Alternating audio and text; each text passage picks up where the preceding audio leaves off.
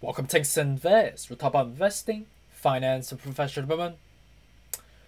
As the current time of 4:34 p.m. on Eastern Time, Ethereum coach at $1,118, down about 1% so far.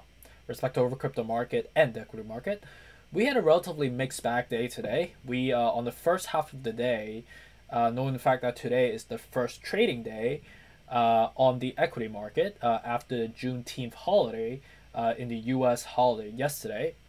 And we had across the market, some normalized buying pressure, knowing the fact that last week we were selling off quite severely, that some bulls to be stepping in at a relatively submerged level was a very logical thing to see.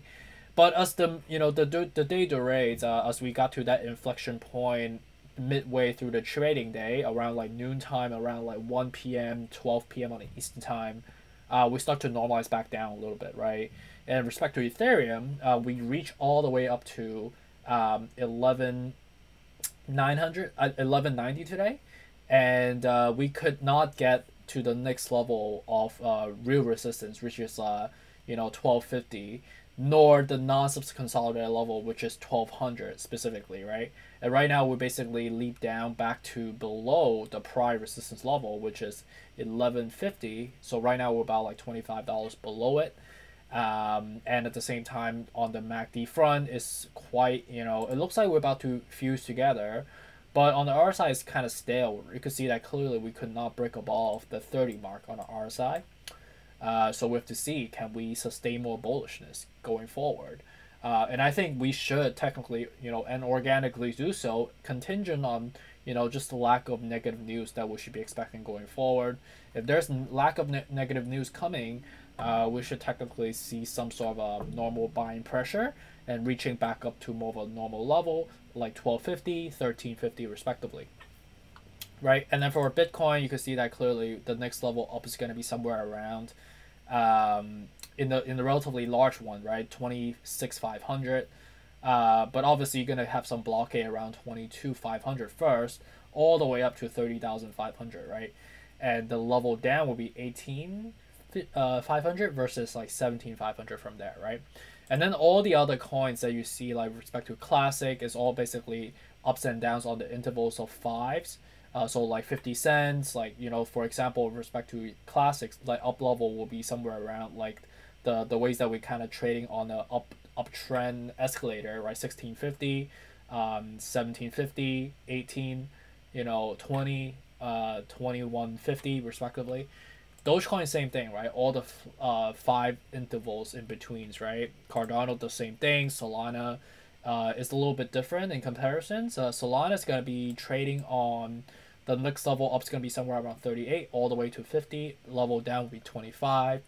And just quickly go over XRP, will be all the flat numbers as well. 35 will be the upward, or 40. Downward will be anywhere 30, 25 respectively. Downward from there. Polkadot's at 7.78 right now.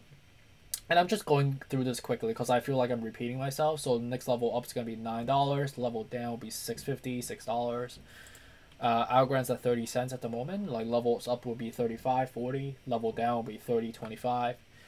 Shiba Inu is up 30% at the moment. So the level up to the next level will be somewhere around like 1200.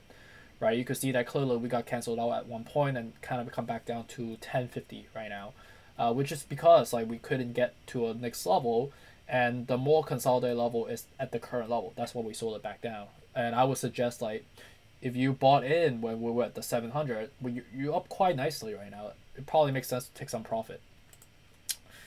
MagTech's up 6% so far, like all the flat numbers, right? Basically 50, 55, 60, 50, 65 from there. And then AVAX, 16, basically $17 at the moment, like all the flat numbers, right? 1650, 17, 1750 respectively, upward or downward from here, 1650, $16, 15 respectively. All right, so I'm going through this relatively quickly because I actually have to head out and get going. I have an event to attend to. It's an NFT event based in New York City. For those that don't know, there's an NFT conference going on in New York, and I was invited to this after party, which is quite nice. So plan on spending some time out there, but I do have a meeting in between, so I actually have to hop on the train to and catch the train, so I don't want to miss it because like it comes every 25 minutes. But yeah, appreciate you for joining me again. Apologies for rushing this a little bit, but take care. Bye.